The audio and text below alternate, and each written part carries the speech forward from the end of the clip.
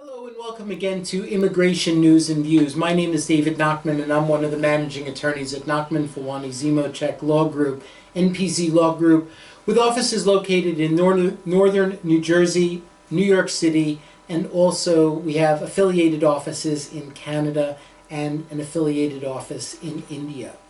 So today I want to discuss a question that was sent in by one of our viewers, and we thank you very much for sending these questions into us.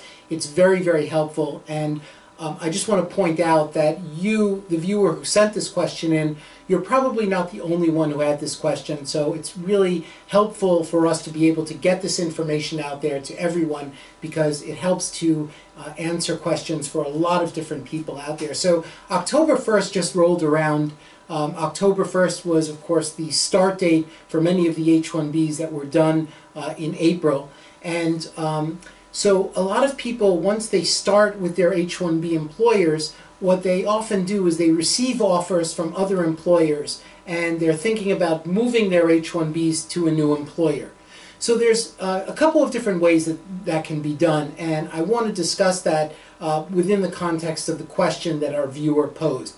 Our viewer says, I just started my H-1B with Company A on October 1st, and I received an offer with Company B, and I want to know what the best way to move my H-1B is to Company B.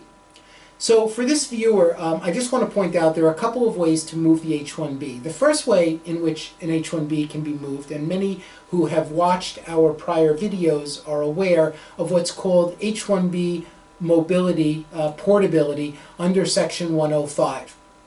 Section 105 of AC 21 allows an individual to file a new H-1B with a new employer, so Company B files a new H-1B, and then the individual can port and start work as soon as that H-1B has been submitted. Now, the problem with that, however, and I'm going to point this out to to all our viewers, is that using portability is fine as long as the porting works. But let's take a scenario where the porting doesn't work. So for example, if an individual, let's say, is porting to Company B, but then the H-1B for Company B gets denied. What's essentially happened is the individual has moved away from Company A. It's unlikely that Company A is going to be helping that individual again because they've probably left that company, maybe burned a bridge, and moved on to Company B. If that H-1B is denied, the individual will be working without work authorization with Company B, and unfortunately will probably not be able to get back to Company A. And that, of course, that unauthorized work, you have to consider the possibility of the implications of that unauthorized work with regard to moving forward with the green card application in the future. Because if you have unauthorized work, then of course that could be a basis for denial of a green card application in the future. So you have to kind of keep that in mind. So portability, again, is a great methodology for moving an H-1B to a new company, but only when the porting works, not when the porting doesn't work. So there are all kinds of issues with regard to porting, and we're always very reticent to recommend to our clients to use the portability process. What could be a better process to use to move your H-1B would be to file the new H-1B with Company B, or Company B, of course, would file the H-1B for the individual who's moving, and then to premium process the case.